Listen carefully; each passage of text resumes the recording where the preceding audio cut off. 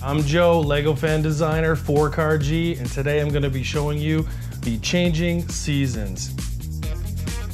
So what I did was I went out there and I got not even 1, 2, 3, 4, but actually 5 of these sets to create what you see in front of you.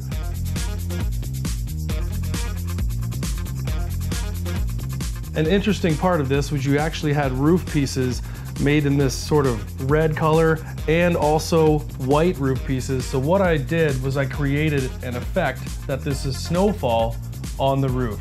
It also gave me tons of roof pieces to make this big L-shaped house.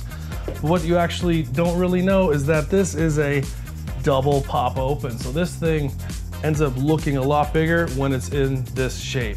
But really, it's just to gain access inside so that you can play around. I'm gonna take you on a tour right now.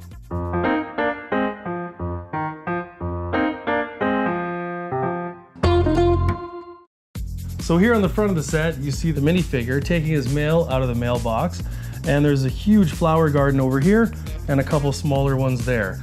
When you flip it around, the pool that was just a small pool in the original set is now much larger. I put in a diving board and a barbecue.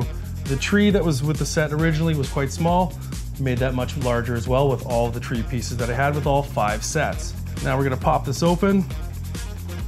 And here you're just gonna see that there's a few places inside for the minifigure people.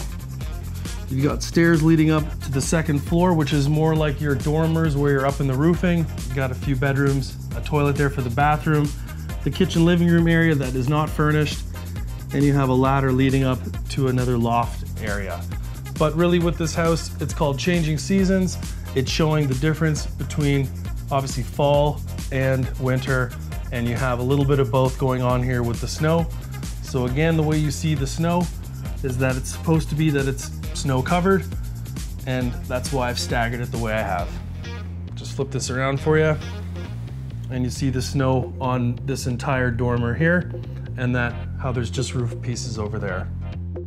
So with this set, there's actually 4 light bricks that I've used here to shine red light down each of these sort of wings of the L shape. And you can see there, if you push that, it's red.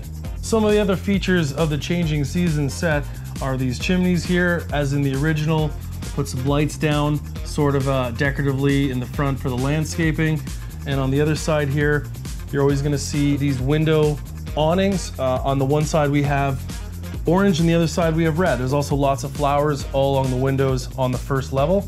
And here at the front you have a different style window awning, also in red.